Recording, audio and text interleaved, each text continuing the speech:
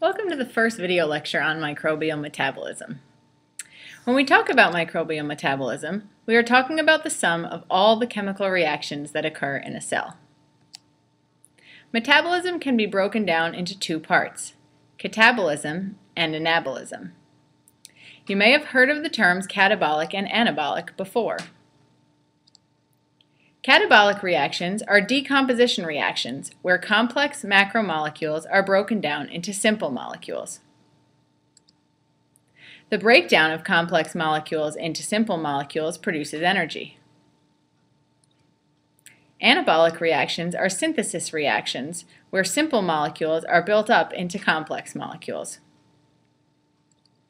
The buildup of simple molecules into complex molecules requires energy. This is a diagram that summarizes the relationship between catabolism and anabolism. Starting at the bottom, in the blue box, we see the three macromolecules that provide energy for us: starch, proteins, and lipids. Moving clockwise in the diagram up to the purple box, we see that the macromolecules can be broken up into their monomers: glucose, amino acids, glycerol, and fatty acids.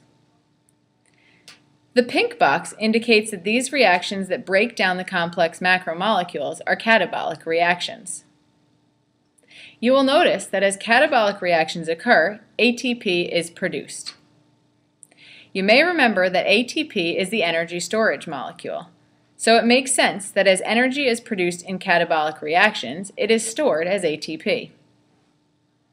The ATP that is created in catabolic reactions is used to fuel the energy-requiring anabolic reactions.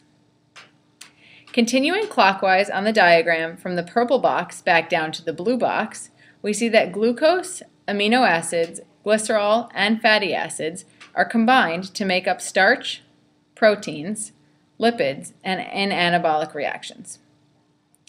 Because anabolism is an energy-requiring process, ATP is broken down into ADP and inorganic phosphate as anabolic reactions occur.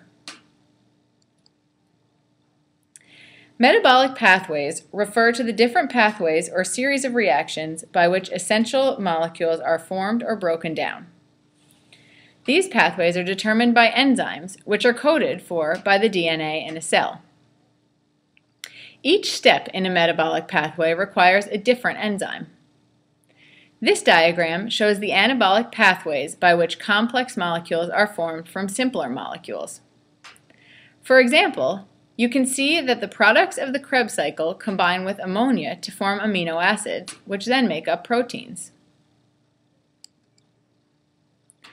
This diagram shows the catabolic pathways by which complex molecules break down into simple molecules. For example, you can see that lipids break down into fatty acids and glycerol. The fatty acids get converted into acetyl-CoA, which then enters the Krebs cycle. You can see that the anabolic and catabolic reactions are really just opposites of one another. Redox reaction refers to oxidation and reduction reactions. Just like anabolic and catabolic reactions were opposites of one another, oxidation and reduction are opposites of one another as well. Hopefully you remember these terms from chemistry, and you may remember some of the mnemonic devices associated with them.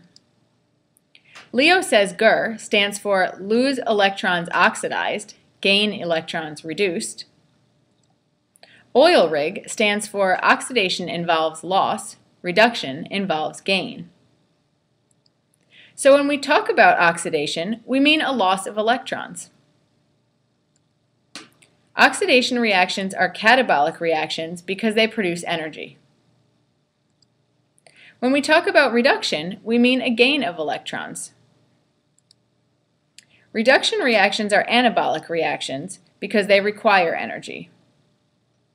Historically, an oxidation reaction referred to a reaction with oxygen which caused an increase in the mass of the compound that was formed during the reaction. Conversely, a reduction reaction referred to a reaction in which oxygen was removed, which caused a decrease in the mass of the compound that was formed during this reaction. Oxidation and reduction reactions are coupled reactions, meaning that they happen simultaneously. You can't have an oxidation reaction without a reduction reaction, and vice versa. This diagram illustrates the idea of a coupled reaction. Initially, molecule A has an electron and molecule B doesn't. In the reaction, however, molecule B takes the electron away from A, leaving A without the electron.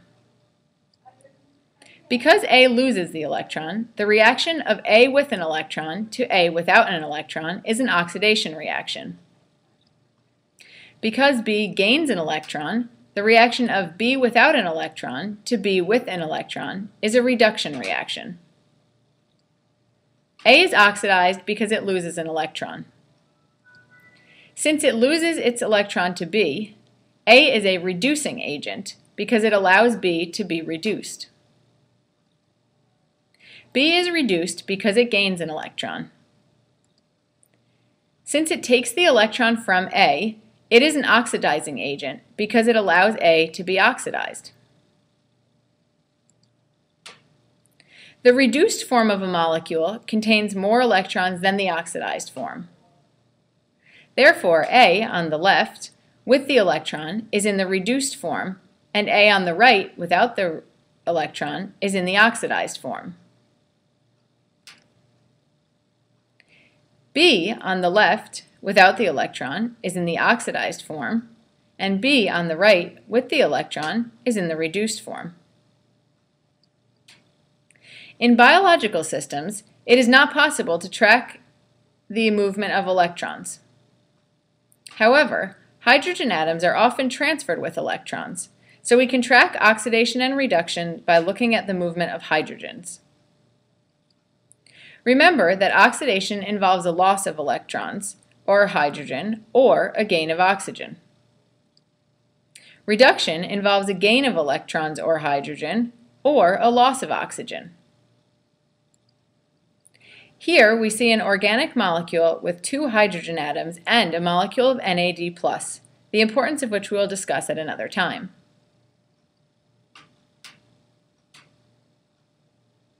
In the reaction between the organic molecule and the NAD+, the organic molecule loses both hydrogen atoms. As a result, the organic molecule is oxidized. Because oxidation and reduction are coupled reactions, the NAD+ must be reduced. It accepts one complete hydrogen atom and the electron from the other hydrogen atom in order to form NADH. In a biological system, we wouldn't be able to see the moving electrons, but we would be able to evaluate the change of the compound from NAD+ to NADH. Because the compound gained a hydrogen, it was reduced. Let's look at an example of oxidation and reduction in a chemical reaction. This reaction shows the breakdown of glucose into carbon dioxide and water during cellular respiration. We notice that glucose, the carbon-containing compound on the left, loses hydrogens to become carbon dioxide, the carbon-containing compound on the right. Therefore, glucose is in the reduced form of the carbon-containing compound, and carbon dioxide is the oxidized form.